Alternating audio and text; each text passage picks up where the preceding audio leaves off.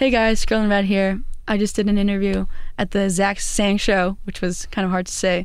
Yeah, we talked about a whole lot of different things, including music and pancakes, gaining weight, you know, anxiety, all that shit. So really tune in and chill with us. Bye.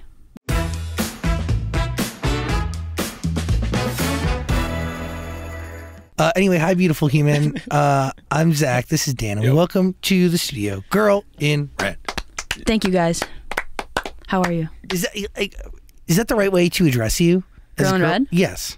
Yeah, I guess. Or maybe not in real life. Or like, well, this is real life. but like in person, like, I don't know, just like Marie. But in general, like on radio and shit. Oh, Girl in Red. Yeah.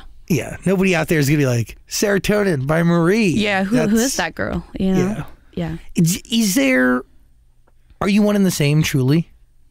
Oh, so like I'm like not like. Do you mean like I'm like not hiding behind it like a alter ego? Yes. Yeah, I would say so. One and the same. Yeah. 100%. 100%. So like not even an exaggerated version of you, the truest version of you.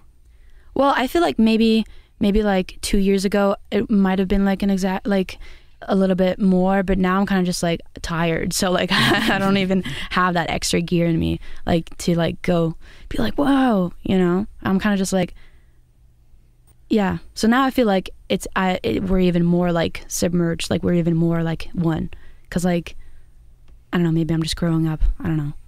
No, is that what you want? Do you want to be more in tune or more, I don't know, just in sync? Because I get what you're saying. Like, it really is hard to play an act. It is. It's not a vibe. It's like if you're having a bad day and then like you do an interview or something like that and you're like, okay, so last week I won like this Norwegian award, like, you know, some fucking elitist shit. But, you know, it's like, yay. Mazel tov. 50 grand. Like, I'll take it. Oh, yeah.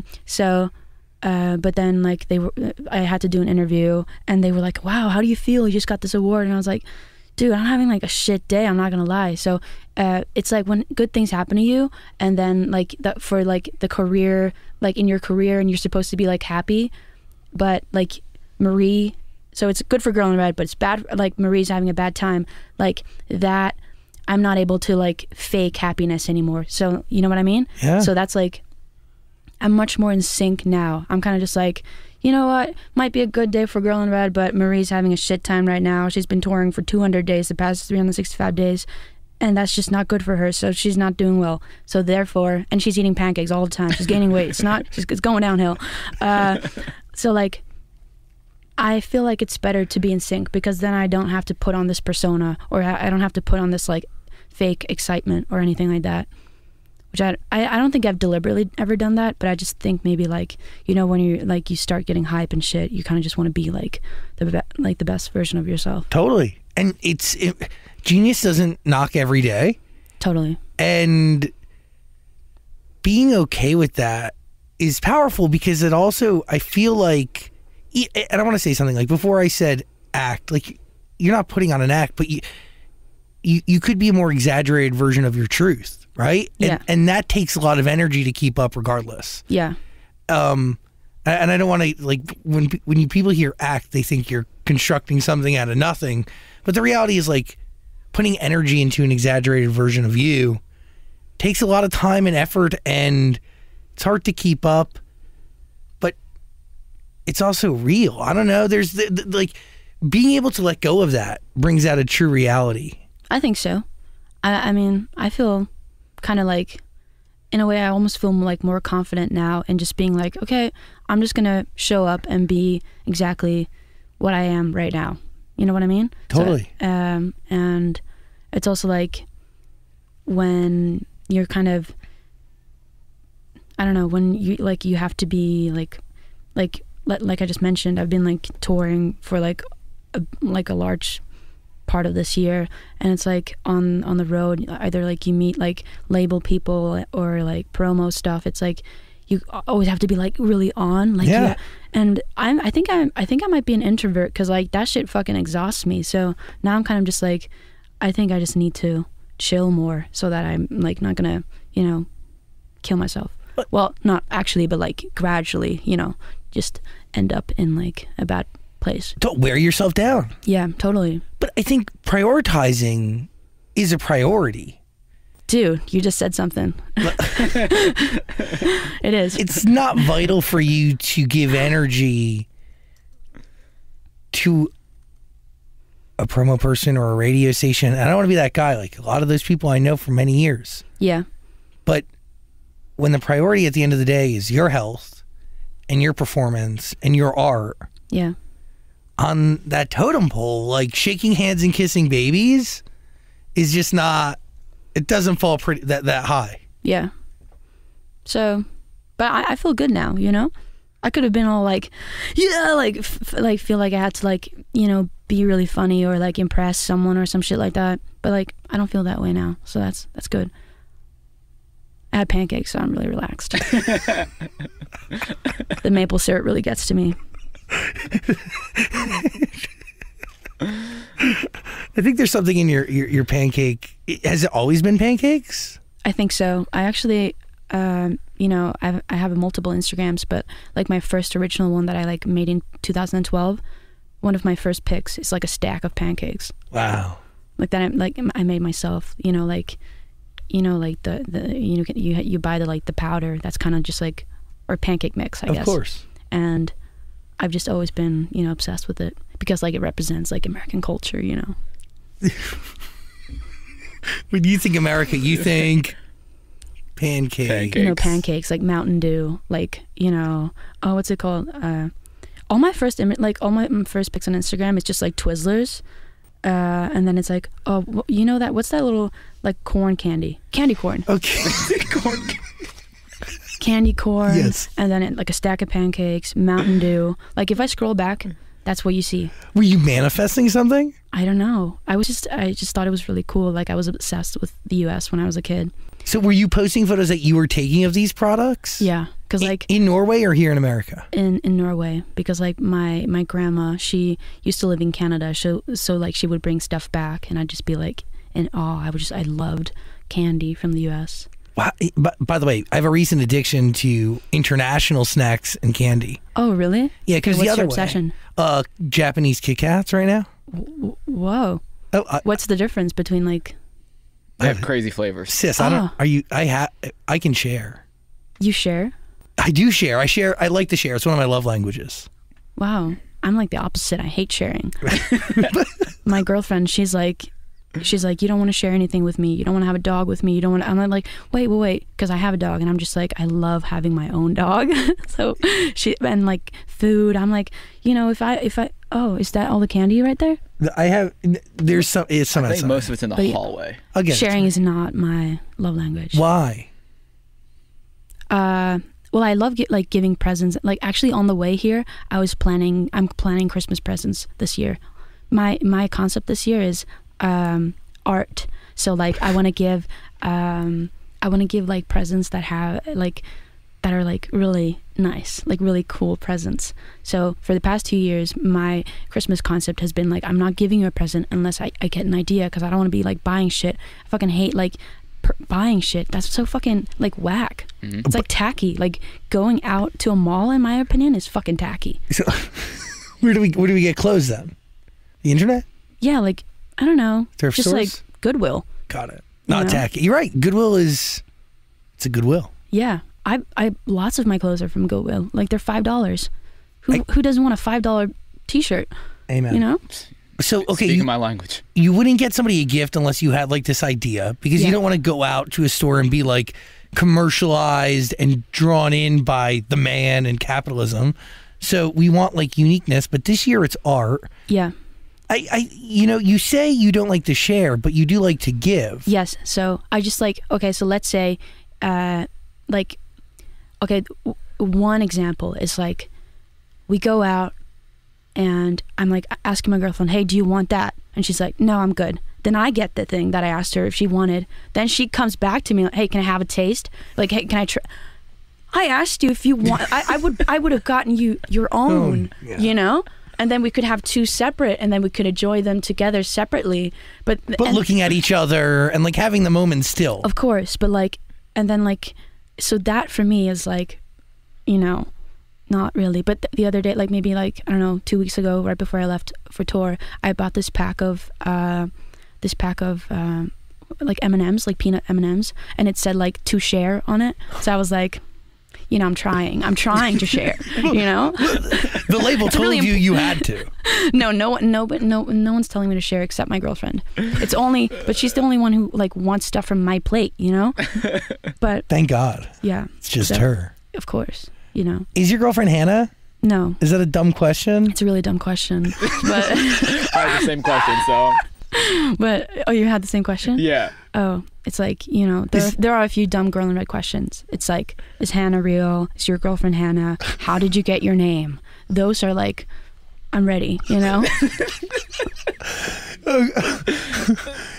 Bravery exists in that record. That is it fair to say that record to a girl who may not exist may exist? She did, like, okay, so Hannah was actually a girl called Sandra. So, but she was in my class, so I couldn't be like, oh, Sandra. So I had to like be something that was quite similar. Oh, Hannah, you know? Same thing. Yeah. It's fair to say that song changed your life. Yes. I say that. I end all my shows with I Want to Be Your Girlfriend, that song. And I was like, this song changed my life. And then I play it, you know? It really sets the mood. Because then everyone's like, wow, this is going to be a life-changing song for me too, you know?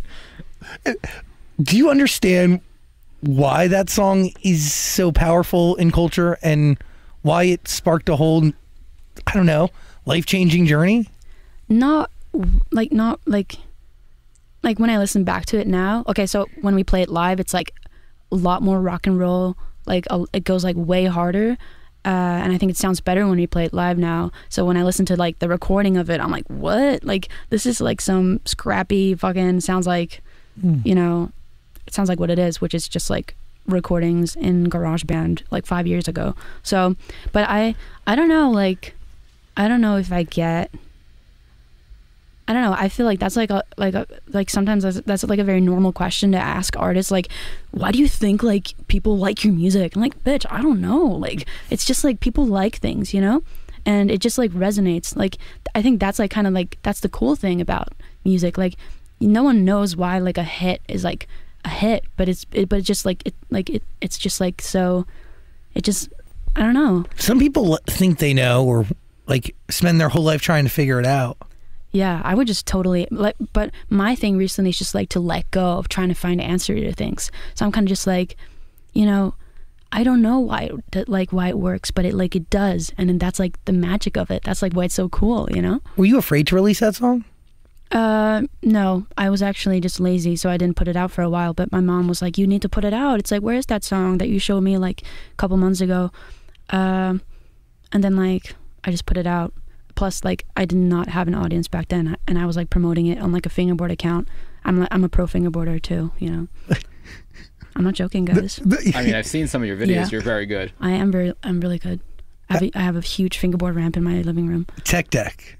Oh, that's blasphemy. Don't, yeah, because the shit that I'm using, it's like, you know, 5-ply, it's like veneer, it's like bearings, it's like real trucks and shit. Like you none know? of that plastic stuff. Yeah, not plastic. Like tech deck, that's like, you know, the tacky capitalistic view of fingerboarding, you know?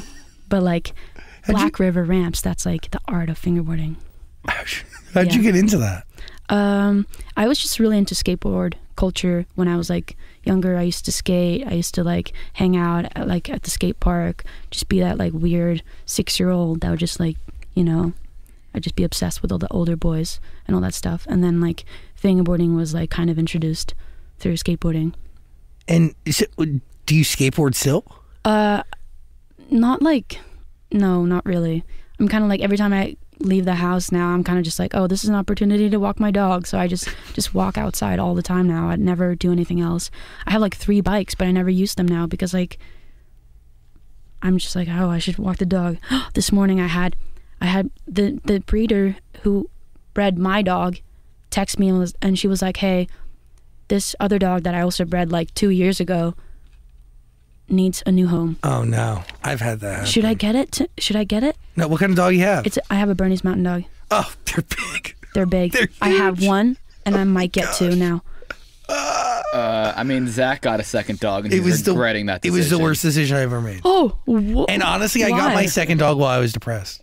So if Marie is eating a lot of pancakes right now and thinks that a dog could fill the void that exists, that pancakes just can't manage to fill no matter how much we eat, been there, the dog ain't going to do it.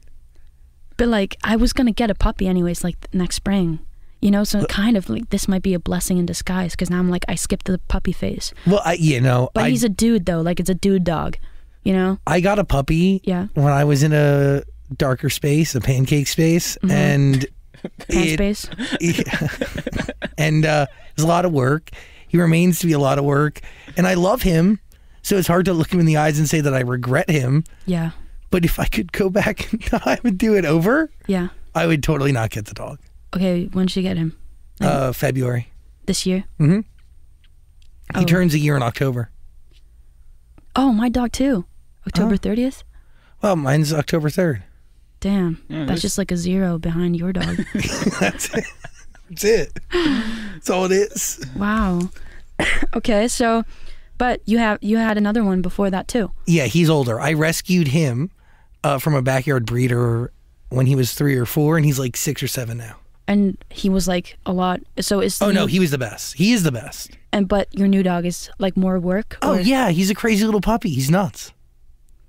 Dude, but like, so why was it a bad decision then? Well, they also don't get along all the time. So it's really risky, and it's just, you know, there's a flow, and there's just a way right now. And when you bring in another dog, it's going to disrupt that, guaranteed. And they may get along like at first. And they may get along long term, but there's still going to be like rocky moments in between. Damn. It's a huge commitment. One dog is a huge commitment. Yeah. But it does change your life, which it did for you. Yeah. It made everything a lot better. But my dog is also the first one. Like, her name is Luna. She turns 6 now in October, and like she is just like, she's almost human. Like she's like not even like a dog. She's just perfect. So it is very scary getting another dog. I literally thought the same thing about my Lou. You know. But your dog's also like 100 pounds, isn't she? Yeah, she's like, well, we don't use pounds in Norway, so I'm like very confused by how you guys measure things. Like, we don't measure things. Yeah, you're just like, it's like an ounce. Like, it's just like feet. Like, you just like say some fucking random number and just add these different words, like feet and toes and shit. You probably don't use toes, but it's still weird. This country, man. Strange country. So, do you get into skateboarding after your first performance at 6 years old? The traumatizing performance? Yeah. Oh, I was already into skateboarding then, and then I tried the music stuff. What inspired you to start and get up there in the first place? Me and my sister, I used to like, I don't know, I've always been singing, and then I think when me and my sister, we've been singing together, and she's really bad. So I was always really like encouraged by the fact that I was so much better than her. Relative to her, you were superstar. Yeah, completely. So we would be like singing like High School Musical, like I gotta go my own way, and I'd be like, Mom, which one is better? and she would be like, Marie, like, you know that you're better. So I already knew from like a very young age that I could sing, and then I think like that performance that you mentioned, that was just like, it was like this weird like summer thing, like where like summer camp where like the parents like sent their kids there because they still have to work or something like that. So it was like the end of that. So it was like, you know like end of year kind of concerts or whatever at schools and shit. So it was like similar to that. And then I was like, I'm gonna perform, but I wasn't prepared like for the nerves at all. So my voice was like cracking, and then I ran off stage crying, and it was just like traumatizing. But you stopped after that? Yeah, I stopped for like 10 years. I could never go back. So what brings you back to singing? Is it writing? Do you mean like just artistry? After that? Or? Yeah, 10 years later. Yeah, so I got my guitar when I was like 14, and then I think like I've always been like very much like drawn into like this like image of like writing and just like being in your own head, like, you know, just like I was like very pretentious, probably still am, but you know, I'm not getting that energy. Well, like I think I'm very pretentious, but I know that like I know like I'm self-aware enough to be like that's cringy, but you know what I like, you know, like. But are you self-aware enough to be pretentious because the shoe fits? Or like I wouldn't say I'm pretentious, like.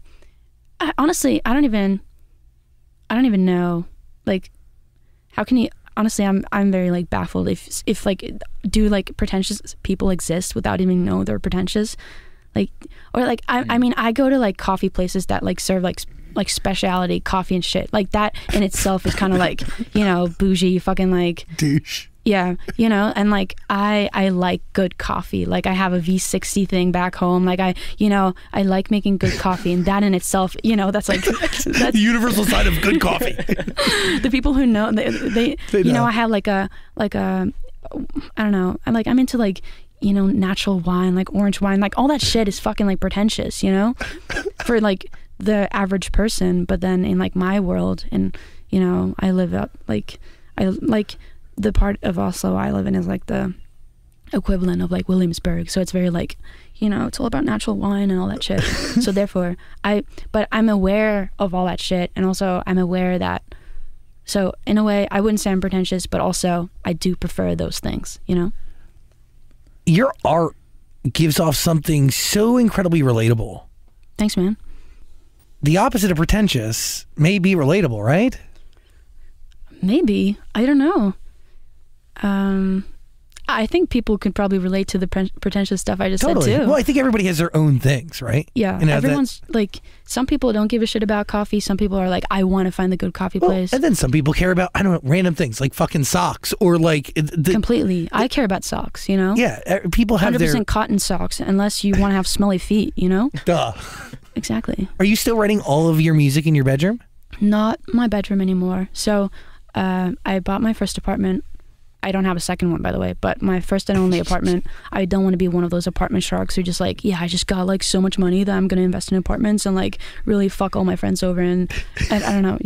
Anyways. I see them on TikTok. Yeah. That's not my vibe, but I got my apartment last year, and I'm mostly just writing in there now. So like I have this, you know, bigger space, and also I have a studio. Is it a weird transition? No, not really, because I've never been like, oh, I need to write in my room. I want to be like a bedroom artist. Like that's never been my take on it. It's just like, this is what I have now. You know what I mean? Can you hear a difference? I don't know. I guess I hear a difference. I don't think it has anything to do with the space. I think it's mostly just because like I'm different now than I was like 5 years ago, 4 years ago, you know? Yeah, you're living a different life. Yeah, I'm eating more pancakes too. So it's just like the songs are really different. You mentioned that like Will You Be My Girlfriend was made on GarageBand. Yeah. There is something special to that.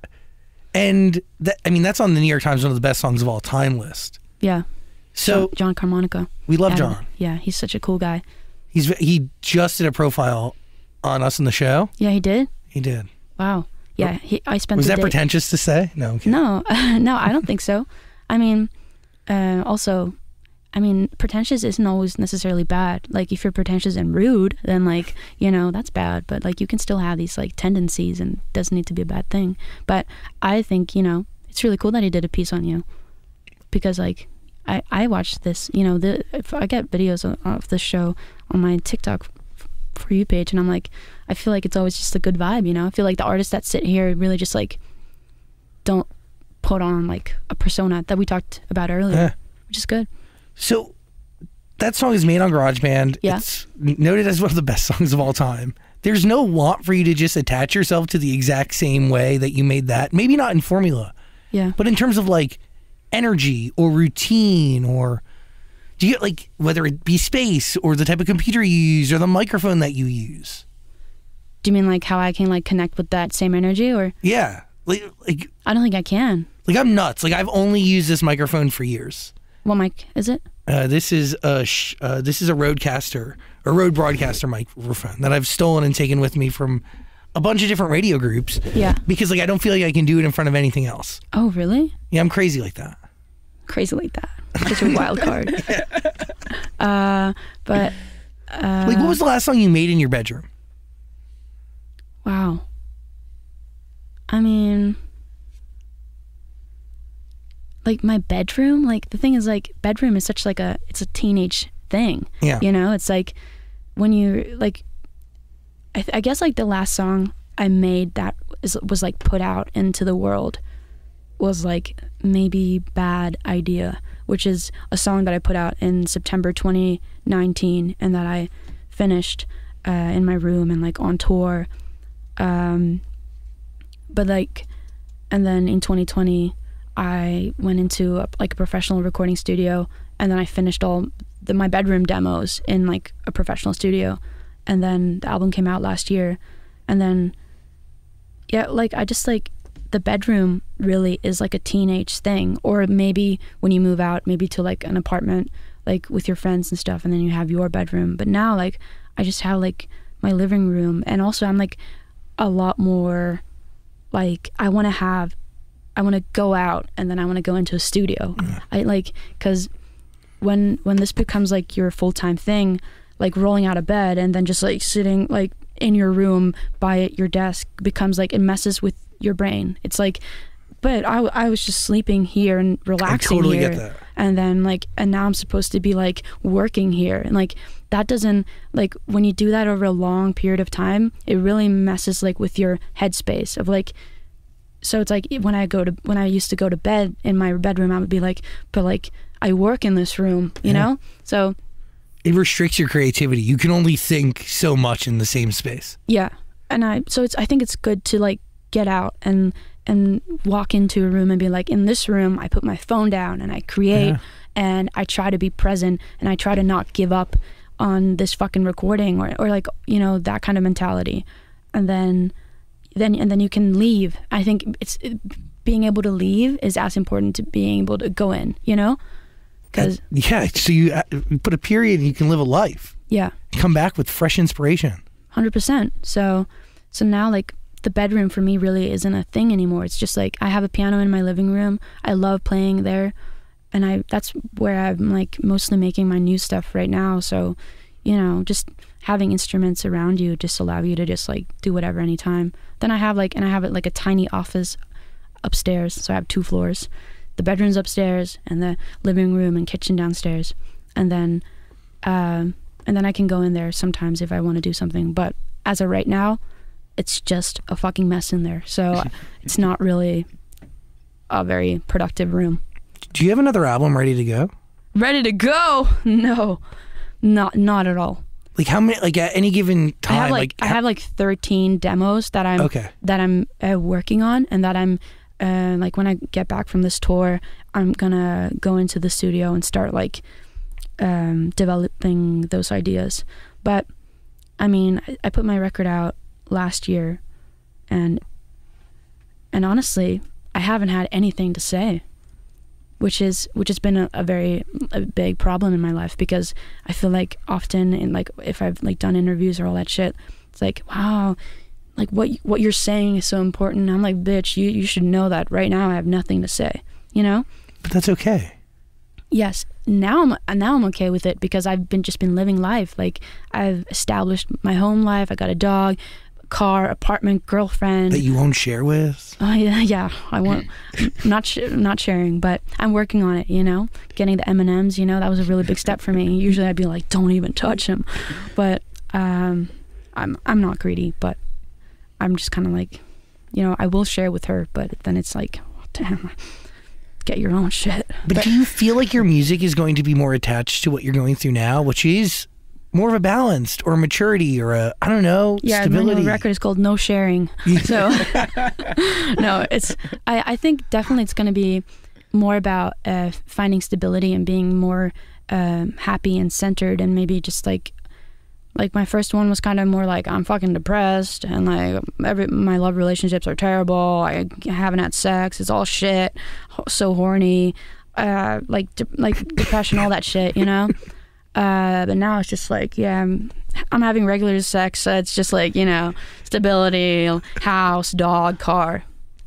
How interesting. Yeah, it's so interesting. Do you not think a happy album would be good? I think a happy album is really good because the happy album is what's real right now, you know? And the thing is, happy albums, it doesn't need to be and it doesn't need to be that. You know, it can be also be like, it can be cool. So, yeah. If I can make you go quiet. Yeah.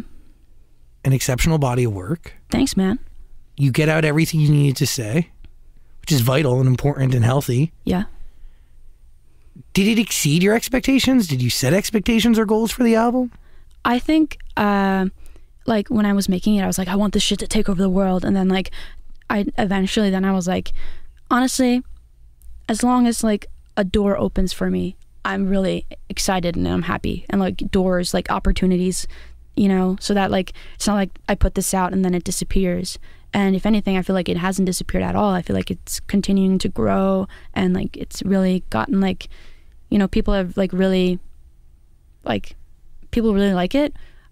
So I feel like my expectations, I think I definitely lowered my expectations just because I didn't want to be disappointed, you know? 100%. And I think people like it, but they also feel understood by it. Well, that I can't really say. I can't speak for other people, but I've definitely heard that, you know, people, you know, they like the record and they think certain songs, you know, I don't know, they relate to it or some shit like that. People use "Do you listen to Girl in Red" as like a way to ask if somebody's queer. That's another one of those, by the way. No, but it is true. Yeah, well, but the thing is, that thing was like, it was a TikTok trend. I don't think people do that anymore. Yeah, but even if it was for a time, there's still a feeling of understanding. I guess. Like, but not, like, it's funny because that, like, it's like, it was, for a time, people, I feel like it was a thing, but now it's kind of like, oh, do you remember that? You remember that, like, big, do you listen to Girl in Red thing when I put the posters up all over the world and shit, and, like, put it up in, like, Brazil, and people, like, went, like, that people, like, actually, like, they pulled up to the posters and took pictures in front of it. You put the posters up yourself? Yeah. Well, not me, like all over the world, like, being like, hey, put me on a private jet, I got some posters.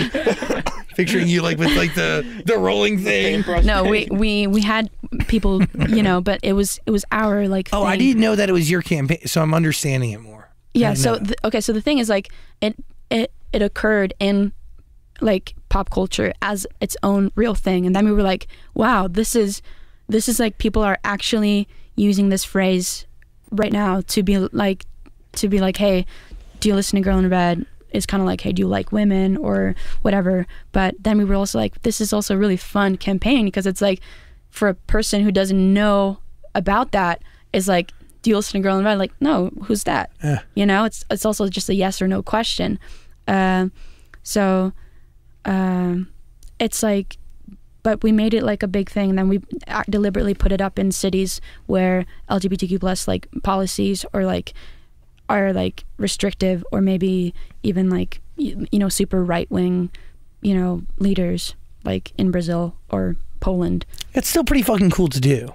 It was really cool, like, when we did it. But for me, like, I'm always gonna be like, okay, you know, we gotta, like, keep the, like, I gotta, like, I'm always gonna want to be doing, like, the next thing. Yeah, it's not about what was, it's about what isn't going to be. Yeah. So sometimes when people, like, oh, you had this trend, or, like, then I'm kind of like, yeah, I know, but, like, I don't want people to think that I want to bring up, like, the past all the time, you know?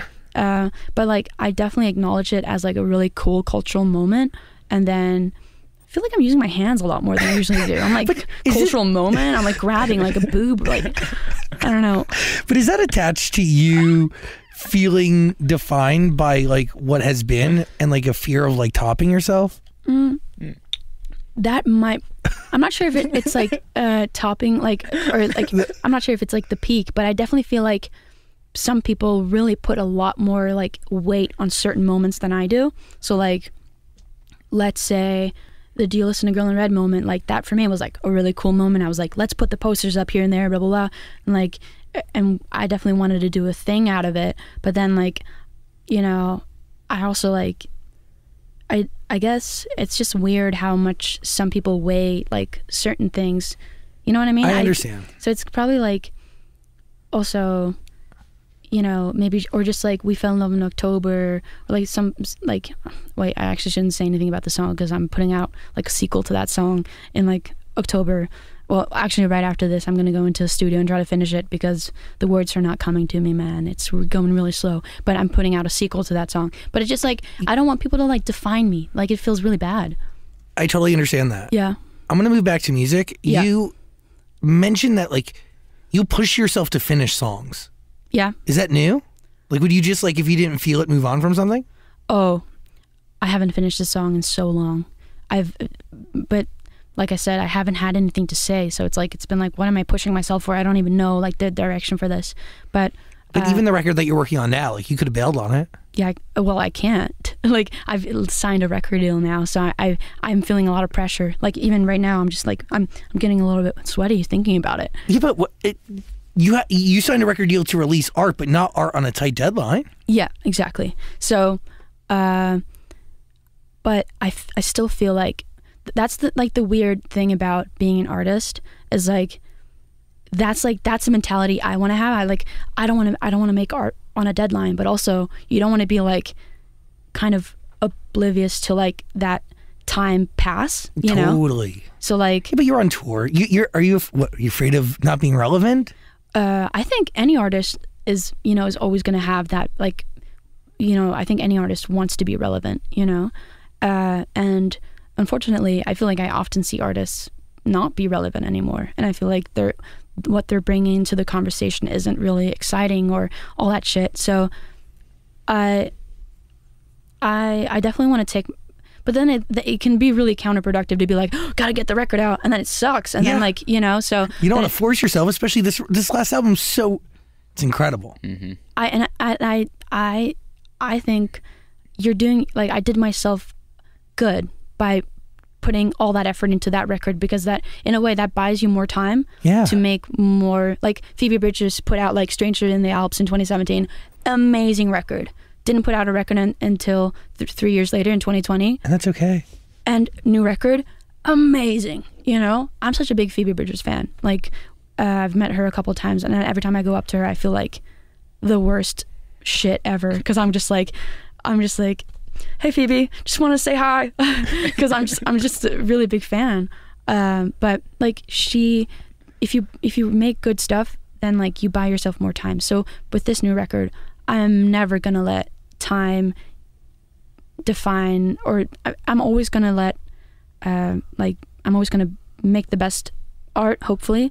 But also, it's just like having time in mind is also important, because I think, you know, this kind of like way of like touring and then coming back home, like, just being an artist is a very floaty existence. So if you don't push yourself with that, like, I need to get this shit done, then, you know, you have to set guardrails. You could literally float and do nothing. Like, you could just have checks come in and you could do I could just like wait for royalties every second month and then like be like, it's okay. But then again, like, it's not, I realized that I don't think money is cool either. Like, what's cool is doing something, changing culture, or like having a say in what's cool, like, in culture. Like, and I don't know, that's like, let's say Taylor Swift, like, if she was like an artist for money, then she wouldn't have made 10 fucking records, you know, or 11. I don't know, she's putting out a new one now, you know, or this might be the 10th one, I don't know, but like, or 11th. But, and I strongly admire that, because like, I could have just been having this floaty like existence, just waiting for the royalty to come in and then be like, but like, that's not cool, because like, what's cool is like making stuff and, you know, impacting something in a cool way. But you've done that, and you've done it. If I Can Make It Go Quiet, sonically is superb. Like, thanks, man. It's unlike anything I've ever heard before. Really? Yeah, truly. You've heard a lot of records, probably. Yeah. Why are you surprised when I say that? I don't know, because like, I don't know. Honestly, I think I just have I think I have imposter syndrome, quite a heavy bit of it, like a serious case of it. So sometimes, like, and even also like just being like, I live in Norway, so I'm very like, I'm not removed. Well, you're kind of removed from Hollywood. I'm removed from Hollywood. I'm not into this shit, you know? I'm not into this whole like LA bubble or anything like that. How'd you meet Finneas? Well, we met at a festival in Europe, and then that was the first time, and then I think I met him some other time too, and then we were just like Zooming when we did the song together. But he's a great guy. Yeah, he's really cool, and he's really tall too. Has a deep voice. Those were not anything about him as a character, but yeah. But like, it was kind of, I was like joking around like with my friends, like, wow, I'm having like some big Hollywood man on my record, because like he's born and raised in LA, and like he's very like, he is Hollywood, you know. But he added something to that song. Yeah, he added some really cool synths and like some really cool percussion stuff and like some small melodies, and he did some vocal dubs on the outro, and yeah, and also just having him being like, this is a fucking cool record, like I really want to work on that song with you. That song is a journey. I love that song so much. And the fact that it was a hit, like a real fucking hit. Yeah. Talking about Serotonin. Right, that was a fucking, like, it is. It's such a cool song. It's so many ups and downs. It like the production matches your story and the lyrics so perfectly. Yeah, it's like a one-off. I'm not gonna lie, I listen to my record quite a bit, and every time I listen to it, I'm like, it's fucking cool. It's like, it's such a cool song. It's just like, I don't know, sometimes I'm like, who the fuck made that, you know? Like that, you did. I know, but then like that song at some point didn't exist, but now like it does, and I think that's so cool. Is that one of the most, what's the most rewarding part about this whole thing? Like making music and stuff? Yeah. I think like just finding that cool, like finding something special in a song. When you're in the studio working on a song, like let's say Serotonin, it was like when I was starting to figure out that this was going to be like, I was going to like dive into this rap thing after the beginning of the song. It was going to be like really kind of like dark, but then like light in the, like, it's like when you get excited, essentially. It's like when you get excited about what you're making, I think that's like like the biggest and coolest thing ever. 'Cause that's like, I don't get truly excited about a lot of things, you know? But when you feel it, you know. Yeah, then that's when you know that whatever this is, it's really fucking good. Will you come in to the studio with what you want to do, or do you go into the studio blank slate? Like when... I know what I want to do, because usually when I come into the studio, I've already have a piece of music that I've already developed. So usually I produce stuff in my studio or home or whatever where I am, and then I already have the song DNA. I'm already excited about something, and I'm like, I think there's a really fucking good idea here.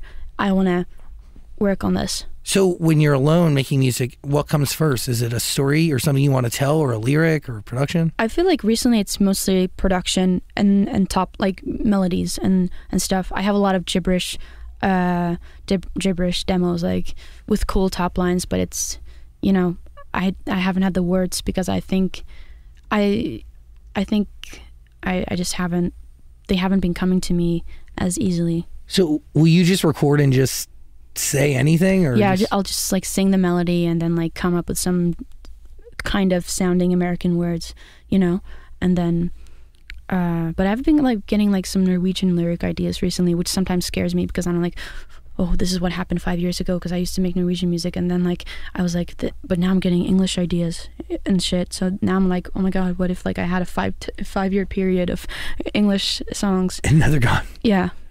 So I'm just trying to understand how you make a song. Like, will you just like record and like, because there's a part in Serotonin that was supposed to be a placeholder, but will you do gibberish over production, or you just do gibberish with nothing and then make production to the gibberish? Oh, I think there's like, I do production and then gibberish, as in like this will be lyrics at some point. Yes. So like recently I've just like been producing ideas, and then like I record vocals as if like they were real words, kind of. Because then you take the words to match it with with whatever I'm like producing and stuff, and the melodies. But the words definitely, whatever you're saying also definitely also changes. Like, so when I get the words right for this record and everything, I definitely think that's gonna, it changes the production too. Like the intensity and like the dynamic of the production changes with what you're singing and how you're singing it too. So it's honestly, it's just like, you can't do one thing. So like when someone's like, oh, do you start out with that? Or it's like, you just start somewhere, but then like everything plays in part, like everything has its own part, and everything is like equally as important to make like a full body of work, you know? So, yeah, but I'm kind of just like, I travel with like a Pelly case that's like a portable studio, and I kind of just like I do everything at the same time. That's kind of like the perks of, you know, that's kind of how I write songs. I produce them and sing them and write them at the same time, you know? You do it all yourself?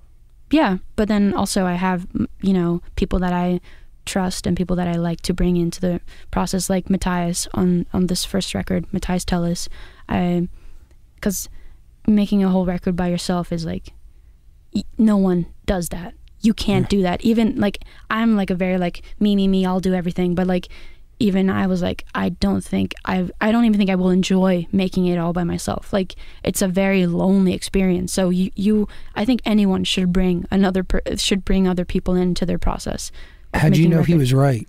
I didn't know, but we hung out and we made one song together. Or like, I had a song and I was like, I know where I want to take this sonically and everything. It was called Midnight Love. It's on the record. And that was like the first, like, let's see if it's a vibe. And then we just like really hit it off. And I had so much fun with him, and we were just like mostly laughing and hanging out. And now he's like a really, really great friend, and I really trust him. So I didn't know if he was right, but it was kind of like, you're never going to know anything in life if it's right or not, unless you just like do it. So will he be a constant moving forward? I definitely, like, when I go into the studio in October, I'm going to be visiting him in Bergen, because I think, I don't know, like, I don't want my second record to be like the exact same process, but I feel like it's not, I think it's like good to start somewhere familiar and then maybe like, you know, figure things out, and then I'll be like, okay. Also, I'm gonna hang out with Aaron Desner, and I met him last year. I was at the Pond Studio for like a couple of days, and then this song that I'm gonna put out next month is also something I made with him, and then I'm gonna meet him in the beginning of October, hang out there for a week and a half or something. Scary to release a song? Scary, yes. Very scared to release a song. I haven't, but the good thing is like, it's like, I have this We Fell in Love in October universe, and it's kind of just like it's a sequel to that song. So I'm just building on that story and making a music video building on that story. So it's not really like first release since a new record, like, you know, new album coming out, like, be on the watch out. Like, it's not gonna be like that, you know. It's kind of just like, I think it's, I don't know, maybe it's like a little bit Taylor Swift inspired, kind of like she creates these stories and then she builds on them, and then she doesn't just like, I don't know, I think it's cool. Like, I've made this, like, We Fell in Love in October like enters like the Billboard chart every single October, so like, it's kind of a thing, it's a fun thing to just like, you know, you're building off of it. It's a universe of your creation. Yeah, and it's kind of like a perk. Like, a lot of people like make a big song and then like, but it was just a big song. It wasn't something, it's not a big song every single, you know, I don't know. It's really like a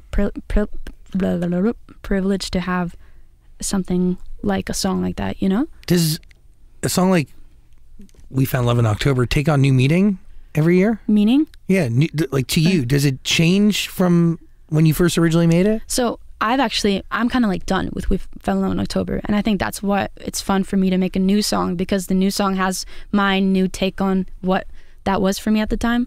So We Fell in Love in October was, I was with this girl, she was my first ever girlfriend. It was kind of me like declaring that love, being like, my girl, like for me, but like sonically and everything like that, I'm done with that song, you know? It's like, it's a really old song for me, like, it doesn't do anything for me. So this new song is kind of just like, is my take on where I am like emotionally with that situation, which is like, she's my ex, we're done. We're never going to be anything again, kind of. But sonically also, just like musically, I'm kind of entering that like fall vibe. So this new song is kind of what We Fell in Love in October would be for me now, and if that makes sense. Totally. So the music video is going to be like, you know, the actors are like 20 years older. It's kind of like a continuation of that story. That's really creative and a cool challenge. Well, it's just, you know, fun to be doing something. Yeah, it is. Does making music kind of feel like a job sometimes nowadays? Yeah, definitely. Like, I think the first 25% is like really fun in the studio, and then the rest is like, you know, fucking just pushing, like you mentioned, just like pushing to finish that fucking song. I think a lot of it becomes work, and then like just the mixing and stuff. But, you know, it's just really fucking good when you have like like nothing. Like, I actually like I have 2 vinyls with all my music on it. Like I have my 2 first EPs on like a collective like vinyl, and then the record is like, that's insane, you know. It's so cool. So it's definitely a job, but, you know, I would have to have another job too if it wasn't for that job. How does your sister feel about this whole thing? My sister? She also used to sing? Yeah, she's like, you know, feel like I really stole her career. No, she's good. I think, you know, there's a lot of talk about me in our family, or, you know, shit like that. Like my dad, I don't really talk that much with my dad. We don't have a great relationship, but like he made a Christmas card and he was like, yeah, Marie is doing really great with her music and all that. Like, he was just like, she got this award and that award, and then he's like, and Tina, she's struggling with the studies in Oslo. Like, she's struggling with the, you know, school in Oslo. And like, she got this tiny little section of that like Christmas family card, and where he was like, she's struggling at school, which is like, she's not really struggling. It's just like you share that with everybody. Yeah, it's just really weird. So like, I think definitely she's maybe, I don't know, but she's honestly my best friend. She lives with me. She helps me with my dog. But now she's gonna move out. I think we've hit our breaking point. It is hard though to be a sibling of somebody who's you figured out what you want to do. You're building stability. You're building a career. You have incredible bodies of work under your belt, and it's still just the beginning. It is rough. It is like not. My situation's different, but my sister had a very difficult time. Yeah. Yeah, just hanging around and watching it while she didn't really know what she wanted to do, and struggled to figure it out. And I think like even if it's like not your sister, like even just like having, I think being friend, if you're someone who just like, you don't know where you want to go in life and maybe you really wish you knew, then I think just seeing other people knowing what they want to do is always gonna suck, you know, especially when you're so young. Yeah, and she's like, my sister is like a couple years older than me, so I think her, like, she's been studying different things now for like 7 years. She's finally done now. She just got a new job, so she's like really, you know, changing up her life and doing like things to better it. But I definitely think that, you know, seeing her younger sister really like getting my apartment, getting like my girlfriend in my car, like this like job, figuring things out, I think also like, or just like getting settled, getting a bunch of new friends in Oslo or around the world, that's while she's like struggling. You know, it's never fun to feel like you're not successful, or and successful is like relative. Yeah. So that could just be like feeling like you're able to like wake up every single day and just like manage the day. It's like, it sucks, but she's doing better now, and she's getting all the help she needs and stuff. So, but recently I'm the one that's going downhill mentally. You're eating the pancakes. Yeah, I'm eating the pancakes. You know, she's eating the greens. So, you know, it's always weird, but it's a pendulum, dude. It goes back and forth, and dude, that's scary, man. I hate that. It's like you're doing good, but then like you can easily go downhill again. There's balance though, and I think balance comes in all shapes and sizes, and is sparked by a bunch of different things, and it's different for everybody. Yeah. I also don't think you should pressure yourself to make another album. You should do it on your terms when you're ready. And I only say that because you're pretty incredible. Thanks, dude. You're exceptionally talented, like really, truly a gift, and a great light in music in our world and culture. Really, you're shaping it in the most positive and organic, beautiful way. Really, special shit. I really appreciate that, and it's cool to hear that other people think certain things like that. But you know, and I'm not alone. I mean, you know, Taylor Swift is out there. Yeah, she's out there. She likes you. She's in my email inbox. I love Taylor Swift. I'm such a big fan. I have like, you know, dreams of like arriving at LAX and then like some guy just being like, get in the car, and I was like, what? And then I'll be like, and then he'll be like, just get in the car, and I'm like, okay. And then I'll get in there and like he drives me up to like Taylor Swift's house or some shit, you know. It could happen, dude. It's like, it's a fantasy. Manifest it right here on our couch. I'm manifesting right here. Rub the cat. I'm rubbing the cat. Hey, cat. No, but seriously, that would be so cool. But I'm not going to pressure myself to make another record. But I'm feeling that it's coming to me now, and I'm getting more inspired. And I already know what I want the first song to be, and it's the most beautiful song I've ever heard in my life. Go live this life that you've. I already know the new title. It's being developed. See, dude, I'll make sure that you get a copy of the record before it comes out. Are you getting that exciting feeling from all these new demos you're making? Yes. With the new album? Yeah, I'm getting like really excited. Especially, I'm getting even more excited thinking that I'm gonna have all this time to make it and be excited too. So, but like I'm definitely getting really excited. And also, if you can't. I don't know, but I think like the next record is going to be even better than the first one. Hell yeah. And that's a lot to put out there, but like why the fuck would you make a bad one, you know? Don't make a bad record. But with that comes time. Don't rush yourself. I'm not going to rush myself. Like, how do you know when a song is done and ready to go out?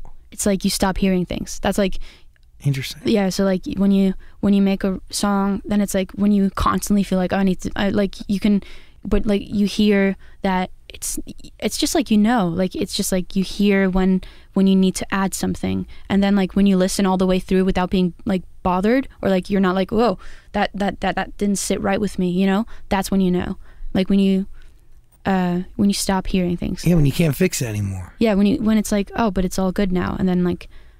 And when it all just makes sense. Also, I like to think that a song is done when it sounds like something someone else made, or like, you know, like when it sounds like it's always been a song, you know. I understand what you're saying. So it's like when you listen to a record, when I listen to like a popular, like I don't know, like let's say "Stay" by, you know, Kid Laroi. It's like I don't hear anything I need to change in that song. So as from a like producer ear, they filled all the gaps, you know, they filled all the blanks in the song. So that's like, it's just like filling all the blanks essentially, and then so that you can listen without being like annoyed. When Serotonin was being made, did you listen and you're like, there's something missing, and that's why you took to Finneas? So with that song, it was maybe the worst song to ever make. It was so hard to make. It started with like the core. It started with what it is now, and then I strayed away from it, made 13 other versions that completely lost the essence, and I was just like I was losing myself. I was losing the song. I was just like, what's happening? Like, but then we came back to this version, which was like the version 3, but it was kind of like the essence of this. And then me and Matthias, we kept developing it, and then we were like, it still needs a little bit of like an umph, like and that's when we sent it to Finneas, and he added these like cool synths, but like it had like the core kind of there, but then like he gave some notes here and there, and he also suggested that I kept the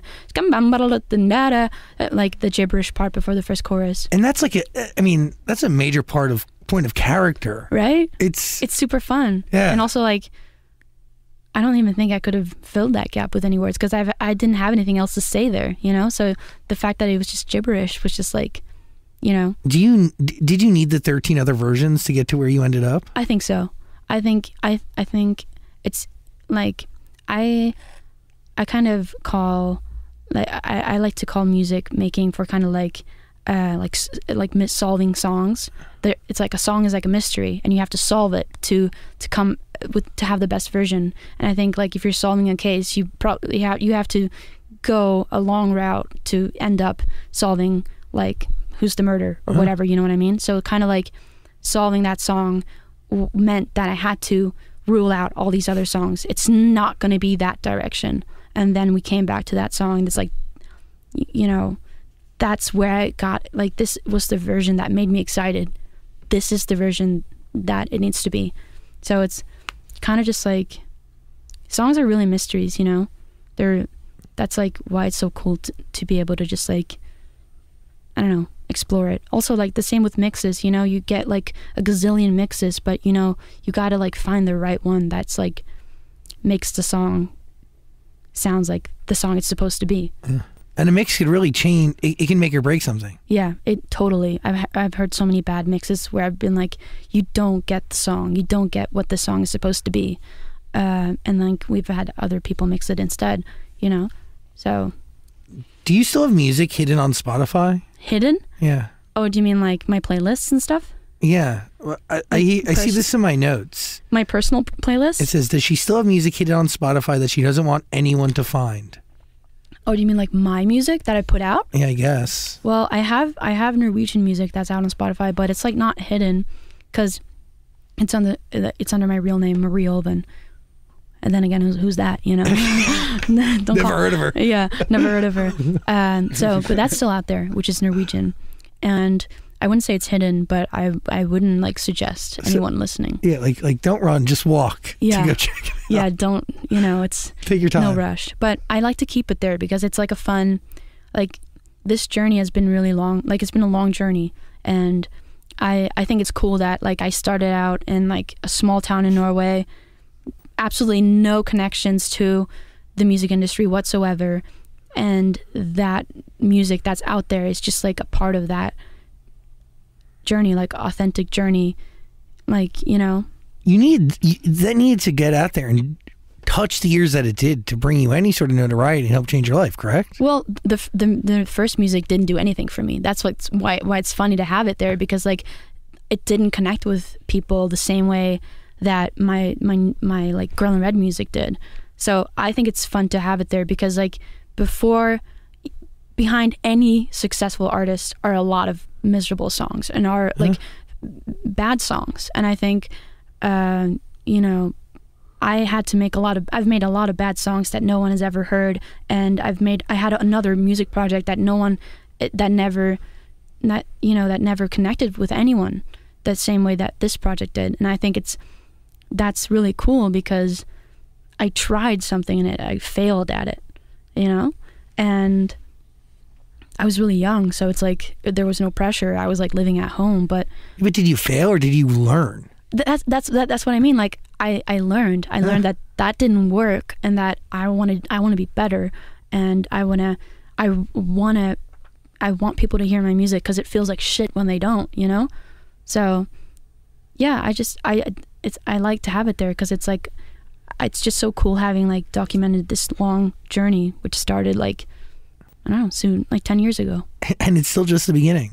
I personally feel like it's just the beginning, you know? You have to feel that way. Because sometimes like when you've been doing something for a long time, yeah, you can feel just monotonous. Yeah. But I feel like, well, last year in September, so just exactly like a year ago, I was in the US for a month and I did a bunch of label meetings, and because I was like, we were trying to figure out like what's next. And ever since that month and ever since that trip here, I've felt like this is just the beginning for Girl in Red, because the music that I have now, that I'm sitting on right now, my demos, I feel like they're even more global, and I feel like they're even more exciting and more beautiful than my other stuff. And just signing to Columbia, you know, Betsy from Columbia is in this other room, and like having Ron from Columbia loving my music is just like, it's really special. And so I'm just so grateful, and also really excited about feeling like it's the beginning, you know? Like honestly, I think that's the best thing any artist could ever feel. It's like when they don't feel tied down, they don't feel like they have made the wrong management decision, they don't feel like they're not getting the payment they wanted or whatever. Like it's like feeling like I'm about to just like dive into something completely new. It's like you can never ask for anything else, I think. Every day is day one. 100%. Amen. I appreciate you very much. Dude, thank you for having me and shit. Literally anytime. Please come back for every future release. Yeah. Door's always open. Really? Yeah. Thanks. I mean, I'm not in LA that much, but... No, like when you're back. And I'm not coming back. Wait, well, I'm coming back. I think I'm getting increasingly more into the idea of having like maybe like a tiny summer house here. Yes. But I like not being in like the midst of, you know, LA stuff. I also like being in Europe. I think it brings balance. Yeah. Balance, exactly. Balance. Final thoughts? What are you thinking? The one other question I had was, when you had the vocal cord injury, does that affect how you make the music going forward, knowing you have to perform it on tour? Oh, well, I never think about how I'm going to sing something, because I think, like, no, I don't think it's going to affect it, but I'm probably going to be like, oh my God, I can't sing this song. So I'm probably going to make something that I can't sing, because I think, you know, I'm when I'm in the studio and I sing as like the producer and the creative person, not like the performer. But there are certain songs on the record that I just like don't like playing because it was really hard to record. But you know, that's for the like recording. That's I don't know what I'm saying right now, but I don't know. But the vocal injury, like I'm still seeing like a speech therapist, and like I want to get better at singing. I don't want to like settle for mediocre shit, you know. Yeah, how frustrating is that as an artist that like your instrument, like there's some days you just can't do and you have to cancel shows. That's it. It really sucks because mentally I'm like I'm gonna play for you, but like that's like, you know, that's just like you can't do anything about it. It's like your body and your mind are just like two separate things. So like when you just can't, you know. Mm-hmm. And I'm seeing a lot of more people canceling recently, like Arlo Parks, Shawn Mendes, Justin Bieber, Demi Lovato was like, I'm not doing this anymore. So many people are like, they can't do it anymore. So it's taxing and it's hard, but it's also the main source of money for an artist. I know. So, but balance. Yeah, it's a balance, but I'm very ambivalent to touring. I think I'm very in the middle, but it's always worth it when you go on stage and you just see all these like crazy fans losing their shit, you know. I mean, I was watching the Coachella live stream that whole weekend, and your performance was by far one of the best. Really? It was awesome. Thanks, man. Yeah. And I actually had some upper respiratory infection, and plus Coachella, honestly, like, I mean, I guess it's like a big festival, but shit, it was fucking dusty out there. Who the fuck comes up with singers in the fucking desert, you know? But what's really sad is like it starts with grass, and then the people kick it all up, and it turns to dust. Yeah, I guess. It's disgusting. Yeah, it was insane. Like, you know, people were like wearing like masks and shit, and like I was like coughing up like dust, and like my boogers were all black and shit. Literally, ask anyone who goes to Coachella, their boogers are black. Yeah, ew. It's gross. Dirty boogers. Listen to Girl in Red's music, please. Yes. There's a link in the description below. I really appreciate you being on. Thank you so much for taking the time today. Thank you for having me. And hanging out with us. Really, truly. God, listen to the album. I'm sure you have, but you should listen to it again because it's always worth it. If I Can Make It Go Quiet. Also, 2 other EPs out there. Yeah. And then there's some Norwegian stuff, but like, find it if you dare. Yeah. Exactly. Let me ask one last question. Do you think singing in Norwegian would work around the world? Like, do you think that would connect with people? In a way like K-pop has? Oh, interesting. No, I don't think so. I don't think so because I don't know. I don't even know what language K-pop is because I'm so... Korean. Korean? Okay. Yeah, it could also... J-pop is Japanese. Probably a lot more Koreans than Norwegians too. So like it's even like you can barely get you can't get the same hype, I think. But is it a beautiful sounding language? No. I don't think so. Got it. Okay, syns du det her høres fint ut? Oh, I don't know. Det liksom veldig sånn, it's really like la la la la, or syns du, ok, nå sier jeg noe på norsk. Nei, folkens, da får vi bare gå en liten tur, kose oss litt grann da. I don't like that. You don't like it? No, I mean, it's... You don't like that? I don't know. It's not that, it's, you know, it's not like French, which is like really sexy. That's a nice sexy face you put on. Was it? Yeah, your face matched. Yeah, but that's just because I'm really into French, you know. It's like, poursuivre ma fille, le fils de mon enfant. That's not French. That's is your girlfriend gibberish. Norwegian? Yeah, she's Norwegian. And she has a really weird dialect. You would probably not like that one either. You guys just speak Norwegian to each other? Yeah. That's hot. Yeah, it's so hot speaking Norwegian to each other. Really gets me going. But yeah, I feel like it's good to have a Norwegian girlfriend. You know? Yeah. I could have a French one too. You have many? Yeah, I'm so into that. No, an American one too. No, I don't think so. That's where we draw the line. Yeah, I don't think I can have an American girlfriend. Why? I think we operate on different emotional levels. What is it about an American lady? I don't know. Like, it needs to be like a really special American lady. Because I think we all, like, I just think our realities are so different, you know? Like, you know, when I see videos of like, hey, can you mention like one country outside of the U.S. and they're like, whoa, like Detroit, like I'm like, what are you even talking about? I don't know. Girl in red, everybody. Yeah. You're the best. I'm sorry. Okay, have a good one, guys.